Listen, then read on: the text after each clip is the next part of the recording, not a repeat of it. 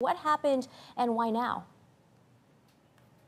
Well, it is the date that the Legislative Council elections were due to be held yesterday, Sunday. Those, of course, were delayed or postponed by a year by Carrie Lam, the chief executive here, on concern, at least publicly concern, about the coronavirus outbreak. And, many protesters wonder why delay it a year, and especially since Hong Kong has the outbreak fairly well contained. They see it as an attempt, of course, to limit potential gains by the pro-democracy lawmakers who are standing for that election. Anyway, it has been delayed for 1 year, and the protesters turned out yesterday.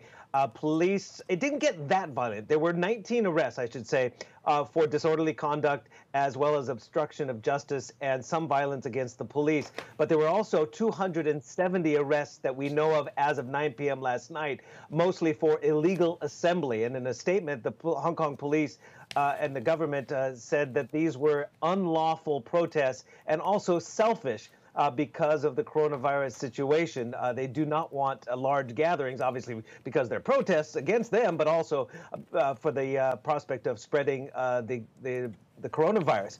The government statement also said that independent slogans may be in violation of the national security law. That's a bit of a gray area because sedition is not supposed to be part of the national security law. Subversion and secession and terrorist activities and collusion with foreign forces are under the national security law. But sedition, the chanting for independence, is not necessarily by the letter of the law. And it's interesting because another individual, a 47-year-old man, was also arrested, possibly initially reported under the national security law for uttering seditious comments between end of June and August.